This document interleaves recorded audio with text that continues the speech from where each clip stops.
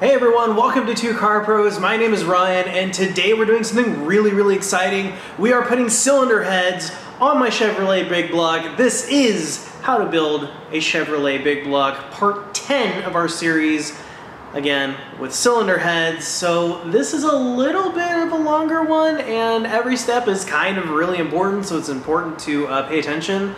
Especially to how we are tightening things, in what specific orders, and how tight. And I also wanted to say that both sides are exactly the same, so I'm only going to show doing one side, and then that just applies to the other as well. And I'm really excited that our engine is finally looking, well, like an engine instead of just a regular block. So this is a really exciting episode for me. I'm super excited to get started, so let's get into it. So before we go anywhere, today with installing the heads, I wanted to point out that I am using an aftermarket head. This is an Edelbrock Performance RPM head. It is part number 60459. I also wanted to mention these are pretty much complete. They have the valves already installed with the springs, so you don't really have to worry about valve stem clearance or anything crazy like that, but there's two tests we want to do. Even if you have a stock head that you had rebuilt, like a cast iron head that was sent to a machine shop and rebuilt, and you got it back looking like this, but it's cast iron instead of aluminum.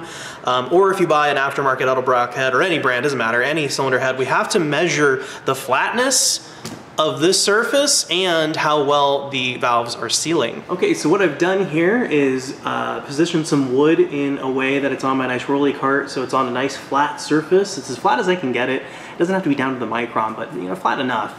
Then what we're gonna do is take a straight edge and go up and down the head surface here. So we'll set that there. I'm gonna have a helper hold that up for me. And then we're gonna take a feeler gauge at 200 thousandths of an inch. So it's super thin, and we're just gonna try to slip it in between surfaces here. And we can see that that is not going in, that's not going in, that's not going in, that's not going in. Way over here, so you can check that. It's really important in between the combustion chambers up here, but we can go ahead and move it down a little bit and just do it in like 3 different places and just check all along the line here to make sure there's no glaring gaps. Because if there's big gaps or something, like say you had a cast iron head and it was used, that has to be remachined to be perfectly flat. Because if it's not totally flat, you will blow a head gasket, and this looks pretty flat. So we can go ahead and move on to checking our valve sealing. Alright, so I've zoomed into one of the combustion chambers here, and you'll notice that I've installed our spark plug and torqued that down to 10 foot-pounds, which is what it says on the paper, which is good. And what we're going to be doing is filling the combustion chamber up with water. You can also use gasoline if you really want to, but I don't like working with gasoline. It's really volatile, it smells, gives you a headache, it's dangerous on top of it, and water works just fine. And I want to mention that the plugs we're using today are an AC Delco R42XLS. And we actually found these at our local auto parts store, so they're not super rare or anything, which is super cool. So what we're going to do is fill this with water, and then we're going to blow both sides of the intake and the exhaust ports with compressed air to see if we can see any bubbles. But before we do that, we're going to check with a flashlight down in there to make sure no water is seeping down into the valves, because if that's the case, the valve seal job is no good. So we can go ahead and grab our Del Taco cup. Not sponsored, but I'd like to be. And just pour that in. I want to make sure the head is as flat as humanly possible as well. Fill that up nice and full. And then we're going to wait a minute or two, and we're going to check the exhaust side valve and the intake side valve. So where you're looking is the intake side of that combustion chamber I showed earlier. We're going to flash that down in there. And you just want to look around at the seal, or even down on the stem, anywhere in there. If there's any kind of water, especially on the intake side, it's like really bad, and you have to do reseal the valves. But this looks bone dry, and it's been a few minutes. So now we're on the exhaust side of that same combustion chamber. We can flash our flashlight down in there and check it out, make sure that's nice and dry. Now the exhaust side can leak a teeny bit. You know, make sure it's not gushing water or nothing, but if it leaks a small amount, it's not that big a deal. The intake side is really the linchpin of the operation, but this looks bone dry as well. And we can do that for all 4 combustion chambers. So what I'm gonna do next is take some compressed air here and blow it into our exhaust side port. and see if there's any bubbles, because if there's any bubbles coming out at this point, we're gonna have to reseal the valves.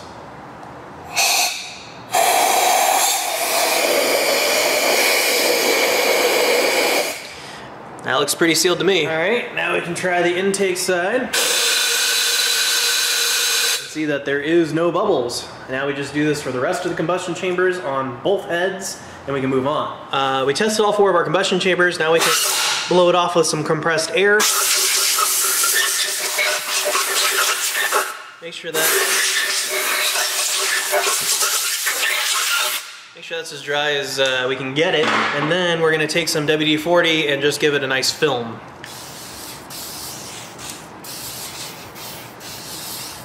There we go. All right, we're almost at the exciting part. Now, the next thing I want to talk about is your head gasket. We have these pretty nice heavy-duty Fel-Pro head gaskets here that actually have what you would think is like a copper coating sprayed on. Some people like spraying all the surfaces with copper coating. That's your personal preference. They did that back in the day, but modern head gaskets are so incredible. We can just put them on like this, making sure that this surface is facing up, and it has that coating pre-built in. We can go ahead and place that on, make sure all our holes line up and nothing is covered or misfitting, and these fit perfectly. Before we go any further, I want to mention that I've cleaned the deck surface off complete with carburetor spray and some paper towels, and then blew some compressed air, so it's very, very clean surface. So before we heave-ho our cylinder head on here, I want to mention that I actually have the engine tilted so the deck surface is parallel with the ground. If you were doing this on a normal application where you couldn't really turn the engine, the dowels here are actually hold the head on, but we're doing it this way to be extra safe, to make sure our really expensive head doesn't just fall off. And then I also want to mention that the cylinder head has been thoroughly cleaned, just like the deck surface, so there's no debris in between the two. Luckily this is aluminum, and it's quite a bit lighter than the cast iron stuff. It's about half as heavy. So we can go ahead and lower that on there. There's the other, and that is seated quite nicely. So before we go any further, I want to mention that these Edelbrock heads, because they're aluminum, come with these special bolts, only 4 of them though, and they are 4.44 inches long, and they go in the tall sections here, but not this one on the far of my left, your right. And then I also want to mention that I'm going to be putting some silicone rubber on all the threads for all the head bolts, because some engines are a little different from an engine to engine, but it's a good practice to get into, because sometimes, and a lot of them are on this big block itself, actually have the threads go straight into a water jacket, which will leak coolant back into your engine, which is just never good. So we're going to cover our bases and cover all of our threads on our head bolts with a little bit of silicone rubber. So we have our 4 different types of bolts here I want to go over first. These actually came with our head. I might have mentioned them earlier, but they're a 12 point, and I bought this kit and it comes with a 6 point. They do come in 12. I prefer 6. I'm old school that way, and I'm going to continue doing that. And the ARP ones are going to be have higher PSI rating anyway. The Edelbrock ones I think are at 170,000, where these are 180,000, so they're technically better. I want them all to match and look good too. Who doesn't want that? So we have our 4 different sizes. We have our really short ones at 1.38 inches, our medium short ones at 2.88, our medium ones at 3.38, and our long ones at 4.44. And it's important where they all go in accordance to the chart we got from Edelbrock, so it's important to have them nice and ready, and the washers are on correctly with the chamfer side facing up, and the bottom side has been lubricated with this fastener assembly lube that came with our stuff, and then we're going to put some silicone rubber on the threads before every single installation. So I want to mention that now so I don't have to keep mentioning it as we put bolts in. So we're going to start by putting some bolts in here, and you always want to work from the middle of the head outward, and it's not crazy how they're torqued down right this moment, because we're not going torquing to spec just yet. We're just putting them in and snugging them up a teensy bit. But what we want to do is take some thread sealer, silicone rubber, put on our thread or our finger here, and wipe that around just like that. That looks perfect. And I'm not going to mention this every time, just know that I am doing it every time. We can go ahead and take our long bolt and install that. Then grab this little teeny tiny drill. It's on a very low clutch. It's just to give it a little snug. There we go. And now we can just keep going from the middle outward.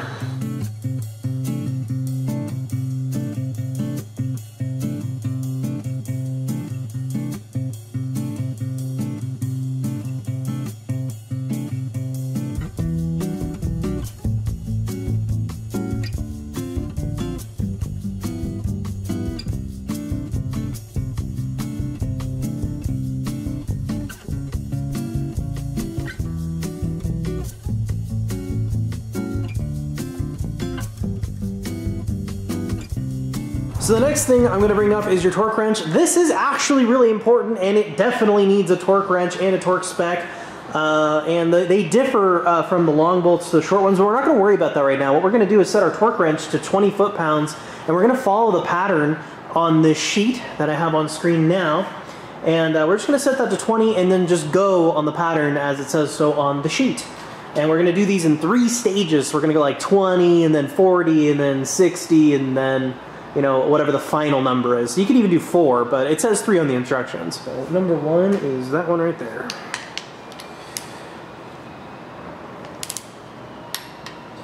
There we go. Number 2 is this one. Number 3 is this one.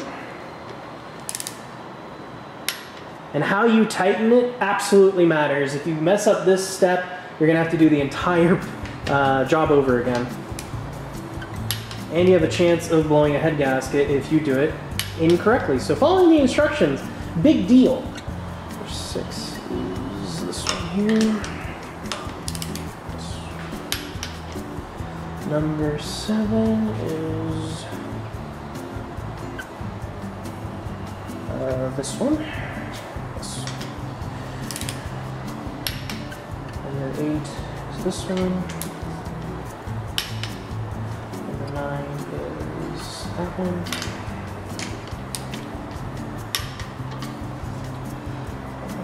And then number 10 is this one down here. Number 11 is this one. Number 12 is this one over here. Number 13 is way over here. Number 14 is this one. Number 15 is this far left one. 16 is just above that. All right, that's our first round of torquing. At 20, we're gonna go up to 40 and then 60, and then once I'm done with that, I'll come turn the camera back on and we can do our final torque down, but no, I am going in steps. So I've done 2 tightening stages of 20 and then 40, and now we're actually gonna move on to 65 for these bottom 4. These are actually the ones that are supposed to be a little bit looser, and then all the rest of them are 75, and the way I'm gonna accomplish that is I'm gonna go through the patterns, but once I get to one of these, like on the 4th bolt, I'm going to swap to my other torque wrench, or if you don't have 2, you could just lower it to 65 for these and the rest are 75. That's really, really important. So here's my 75 foot-pound torque wrench, and we're gonna start on number 1 here.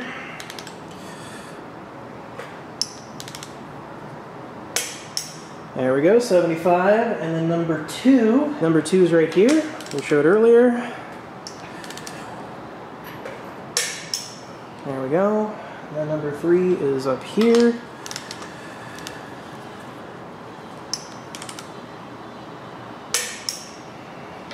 Number 4. Now we've gotten to number 4. We switch torque wrenches to the 65 foot-pound one. There we go. And number 5 is next door. Again, we're using our 65 foot-pounder. Perfect. And then number 6 is over here. That we swap back to our 75 foot-pounds here. And number 7 is here. Number 8 is adjacent from that. Then number 9 is this one over here. Number 10 is one of the down low ones. So we swap torque wrenches. There we go. And then number 11 is actually our last 65 foot-pounder, so we can just swap to our 75 for the rest of our install here. So number 11, number 12 is up here. Perfect. Number 13 is way over here on the right.